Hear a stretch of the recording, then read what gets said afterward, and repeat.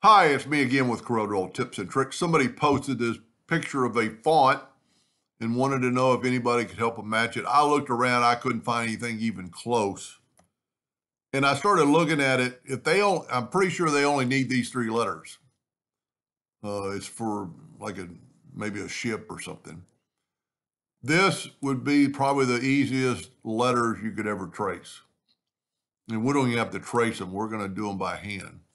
So I'm going to make a copy of them. And I'm going to do the harder one first, which is the S.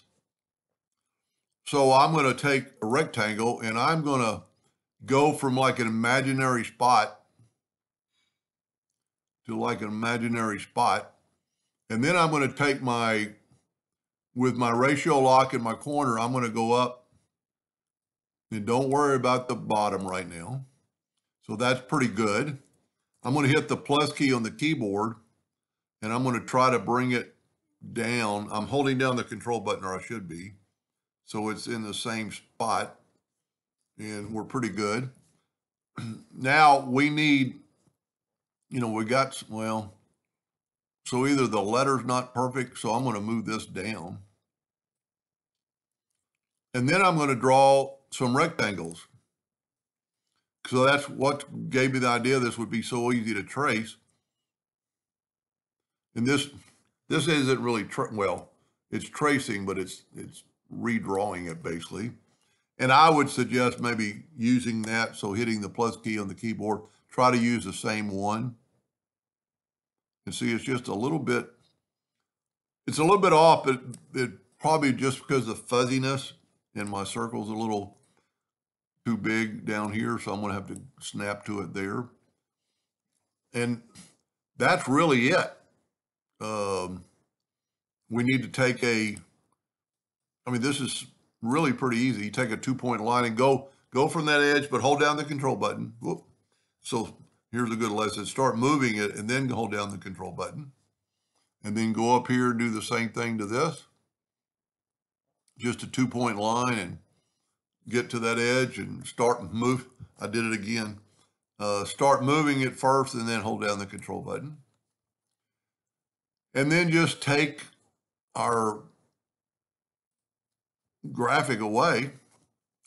And if you look at it, we need to take away that line and that line. And that's really it. Take the Smart Fill tool, fill it in, and you've got an S that looks really similar, if not dead on.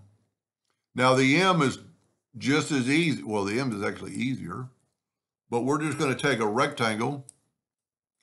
And now you wouldn't want to do this if this was a whole slew of letters.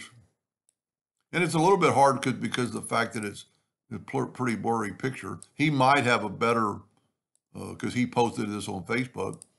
And then I'm going to hit the plus key on the keyboard and I'm going to move it with a 4-sided cross to there. I'm actually going to grab both of them. I'm going to hit T so they'll be at least the same dimension or up and down.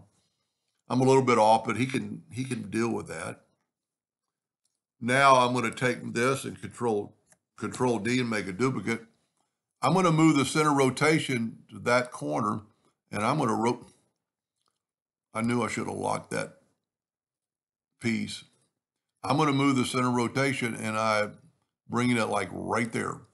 So if the other one's at the same angle, we can go Control D and make a duplicate and then mirror it and then take that 4-sided cross and you need to be right there on that mark.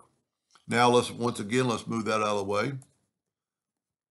Take the virtual segment delete key and you don't have to delete any of this bottom stuff. You do have to delete this. And then fill it in with black. And if the customer can tell the difference, I don't think they ever will notice. And then and what's so easy, especially when you got double letters. Probably the easiest text I've ever redrawn.